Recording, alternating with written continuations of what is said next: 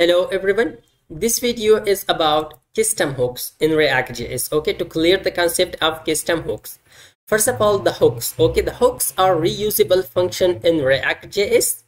And the custom hooks, we use the custom hooks. For example, there is a logic of code and we need that code to write in more than one component. For example, we have 3, 4 or 5 components and there is a logic, a code, a concept that we need to write in every component.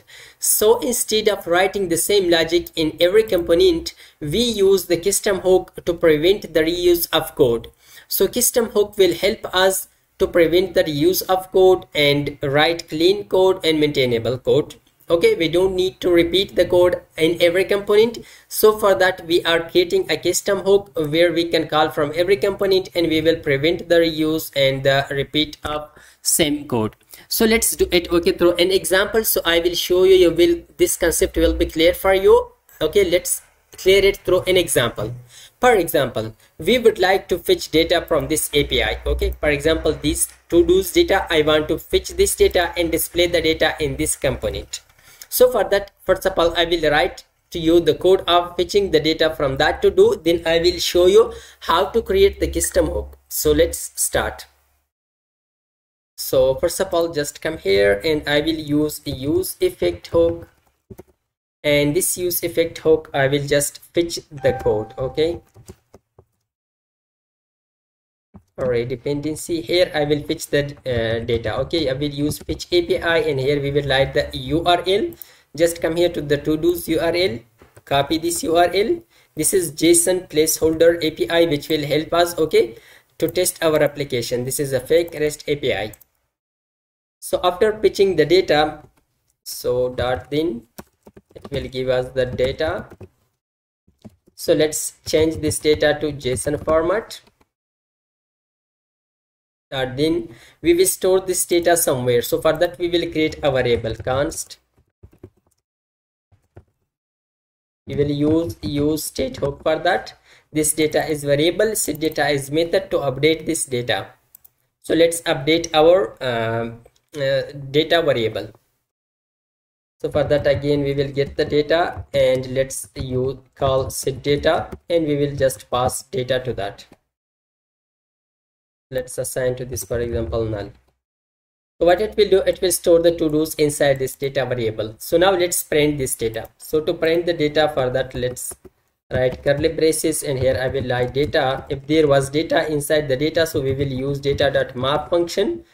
Okay, so here we will get an item and here we will print the data in div element. Okay, just come here, we will assign a key and item.id is the key and here we will print the data which is title. Okay, we will just print the title, item.title. So let's save it and now let's move to the browser. So let's run our application, control backtick and write npm run dev.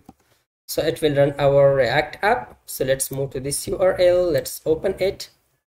So here we have the to-dos. Okay, these are the to-dos that we fetch from this API. Like first one is delete at autom. Okay, the second one. So these are, okay, the to-dos that we fetched. But for example, we have a second component. Okay, we have a second component. In that component we want to fetch, okay, we want to fetch the data of this API. Okay, this post data. Okay, we want to fetch the post data. So for that again we need to write the same code like this code. Okay, so to use the fetch API to fetch the data and then print that data. So instead of writing this code again and again, we are using the custom hook, okay, to prevent this reuse of code. So for that, let's create a custom hook now. So to prevent the repetition of code. So to create the custom hook, for that we need, let's first of all, I will create a components folder. And for creating custom hook, we need to add a prefix which is use. Like here we have useState, useEffect hook. So for custom hook, we will add this use keyword. So let's create that and we will name it usefetch.jsx. Sorry, what I did. Let's rename it GSX. So this is our custom hook. Now here we will implement the logic of this useEffect hook, okay, this fetch API, okay, to print the data. So let's write here const use fetch, and here we will pass URL. So we will pass just the URL where we are calling this useFetch hook. Inside this, let's create a variable.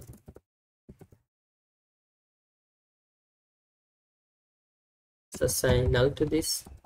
Now here we will implement the useEffect hook. Let's copy the same this code, okay, and also remove this one because we don't need now this code. Let's paste it here, and here we will add URL. Okay, so it will call whenever we call this useEffect useFetch hook, so it will update, it will call this useEffect whenever we update this URL. It means that whenever we pass a new URL, so it will update this code for us. It will call this fetch API. So instead of this, now we will use the URL. Okay, we will just paste the URL here, and let's import this useEffect hook also, and here we will return the data. So we will return this data, okay, which we have stored. Okay, we have stored our data, the fetch data, inside this variable. So now at the last we will return this data variable. Now let's export it. Default use fetch.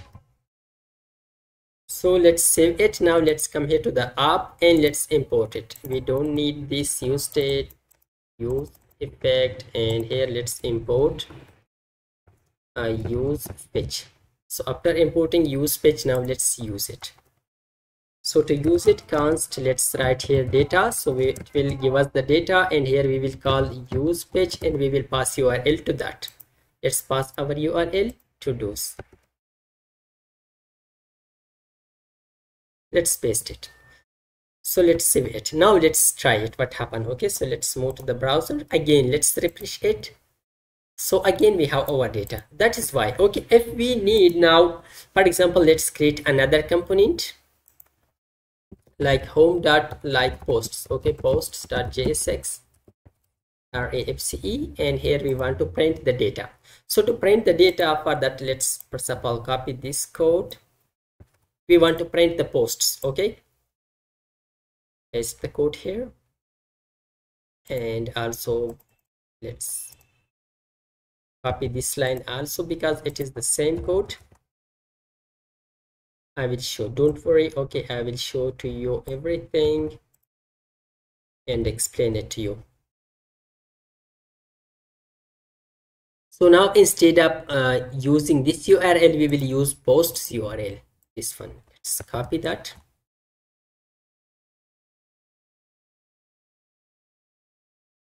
Paste it here. So what it will do, now we have two components. Here we pitch the to-dos data, and here we pitch the posts data. So instead of using this code, okay, if we didn't use the custom hook, so we needed to use this code in every component. So okay, this code, all this code we needed to write in every component. So we prevented this. Okay, so we used it once and use it again. We write it once and use it again and again in more than one place. So it's how we can use the custom hooks. Now we can use this custom hook in 5, 10, 15 components. Okay, wherever we need to fetch the data, instead of that we are just calling this hook and we will get the data. So now let's print the posts data also. So just come here to the app.jsx, here down from this posts, here I will print posts. Let's call here posts. Save it. Yeah, that is okay. Let's come here now, our React app. Let's come here, see posts, and this is the data of posts. So that's how we can use custom hooks to prevent the repeat of code in more than one component. Okay, so this is custom hook that we have created, and we have used it in 2 components.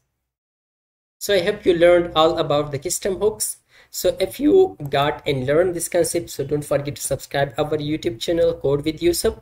Thanks for watching.